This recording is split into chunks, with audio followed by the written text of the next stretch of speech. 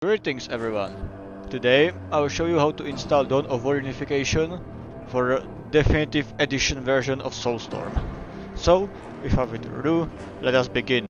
First thing you need to do is to download the installer, the unification files, this one, and if you want a loading screen, this one. So, let us begin.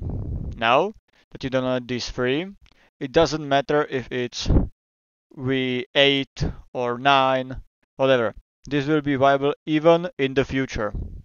So, make sure to place them in the same folder. This one is not needed, this one is for the other mod. So, hit these three and start the installer. Yes, it's 100% safe, so do not worry. Going to hit yes. And now, for most of you will be C or D, as it's for me, and will be Steam, Steam Apps, Common, and Dawn of War Definitive Edition. As you can see, it will require 30 gigabytes of storage, so if you have it, click Next. And if you want the Dawn of War Mod Manager, it's already included. Now, just hit Install. And as you can see, it's removing files because I have other version of the mod installed, and it's automatically deleting it. So now, after it's done, close it. And now, what you want to do is to grab the engine, star X, game folder, paste it, and extract it. Yes.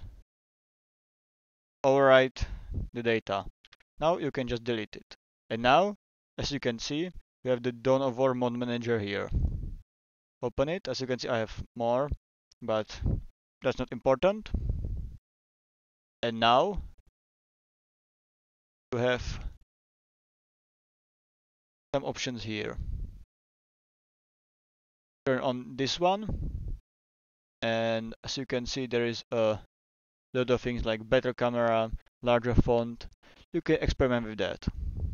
Now, this one is for anniversary edition, so no, not for definitive edition. So launch this, start the mod.